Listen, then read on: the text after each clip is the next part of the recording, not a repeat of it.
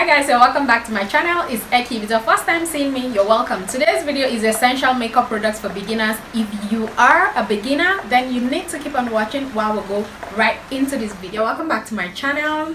Today's video is essential makeup products for beginners. So I'm going to be starting off with my brows and then I go to the skin.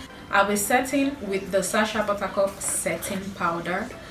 So if you are used to my channel, you know that I am always doing this routine. So this just helps my brows to stay in place all day and also keep the oil out the base. I'll be filling in my brows with the Blood Cosmetic brow pomade, but for a beginner I would sincerely advise that you start off with a brow pencil so you have control over your product. So I highly suggest you start your brows with a brow pencil.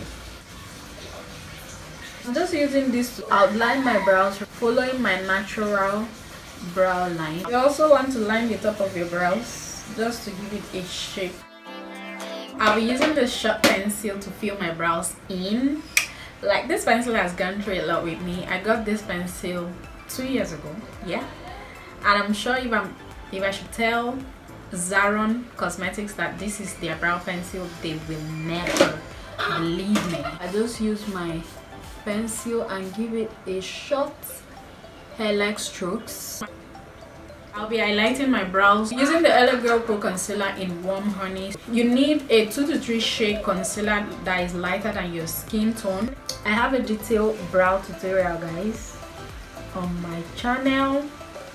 So if you want to see that, I'll be leaving the link in my description box. Do well to watch that as soon as you're done watching this. So I always love to start highlighting my brows from my brow bone. The LA Girl Pro Concealer goes for about $3 to $4.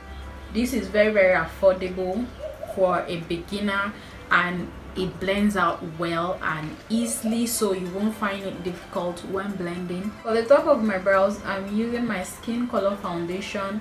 For a beginner, I really recommend that you use your Skin Color Foundation. Okay, next guys, I'll be priming my lid with the same LA Girl Pro Concealer in Warm Honey that I use in highlighting my brows. I'm blending in the concealer with a blending brush. I'll suggest that you don't use too much of the concealer so you don't get creasing around your lid. So I'll be setting using the Sacha Buttercup setting powder I used earlier in setting my brows to keep the concealer in place, because I'm not going to use eyeshadow for this look. Okay, so I'll be using the finishing powder from Milani in 109 Warm to also set my lid.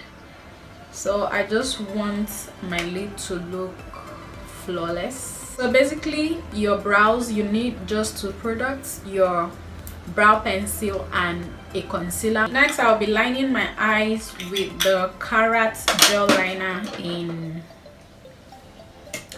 black ink. As a beginner, you don't really need to go all the way to wing liner. I will suggest you just draw a straight line and then that will do. By the time you practice and practice, you will definitely get how to do your wing line.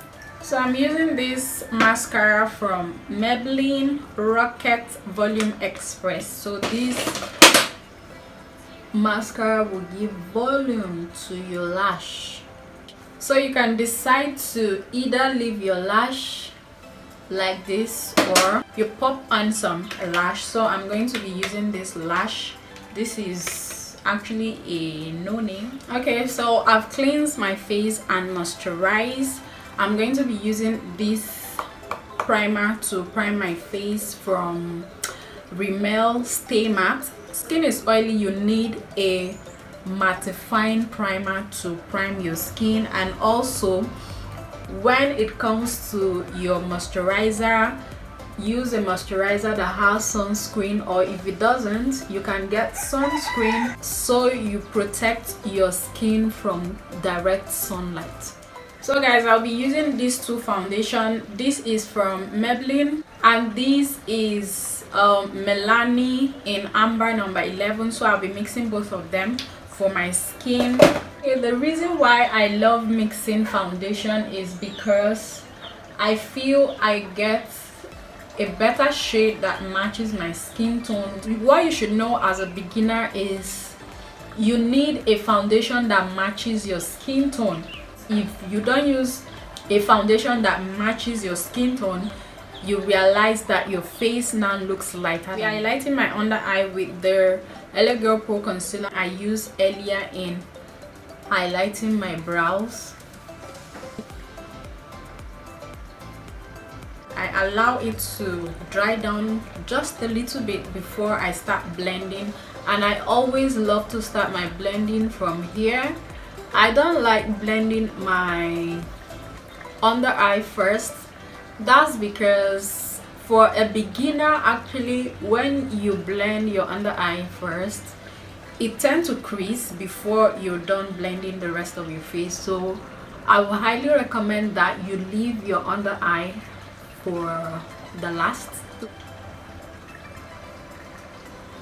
You need to blend your concealer gently so you won't have a creasing on the eyes. So I'll be setting using the Sacha Buttercup setting powder I used earlier for my brows. You need to set all the highlighted place.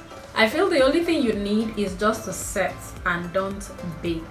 I highly suggest you don't bake. I use the beauty sponge I use in blending out my foundation and highlights to set my under eyes. For a beginner, I feel you need a blending sponge because this will actually help your work to be easier and faster, and it also absorbs most of the products before you put them on your skin. Next, I'm going to be setting the whole of my face with a finishing powder in warm. Next, I'll be contouring my face with the Maybelline Fit Me in 340 Cappuccino. This is just to give my face some dimension. You contour to hide and then highlight is to bring out. If your forehead is way smaller than mine, I think you should be highlighting way more than you contour. So for a small forehead, you basically be contouring your hairline, not the forehead, because if you contour your forehead, it means everything will be hidden. For my nose contour, I like to start from the beginning of my brows, just like so, all the way down to the bridge of my nose and to the tip of my nose, and just bring it down. I'm lining with the Colossal Kajal eyeliner from Maybelline.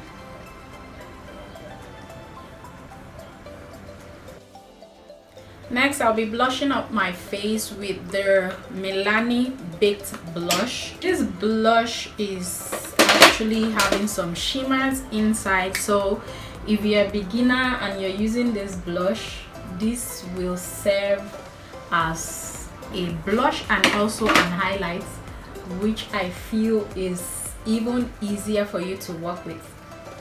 You see that I'm having that glow already. For me, I'll still want to go in with an highlight, so I'm going to be using this highlight from Noban Beauty. I'll be using this Basil. I'll be applying that to my cheekbone.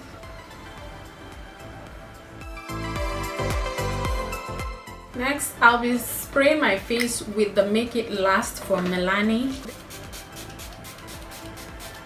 This setting spray is prime, correct and set, so this will leave your makeup lasting all day. I'm just gonna leave that to dry down. Okay guys, so I'm going to be using this lippy from iMagic. You can use a gloss, lip stain, whatever you want to apply on your lips, you can definitely use that. Okay guys, that is it for this video. Thank you so much for watching. If you find this video helpful, please give it a thumbs up, share with friends, leave a comment below, and don't forget to subscribe right here and ring the bell so you don't miss new videos. Stay tuned, stay blessed, and stay beautiful till I come your way next time. Bye guys.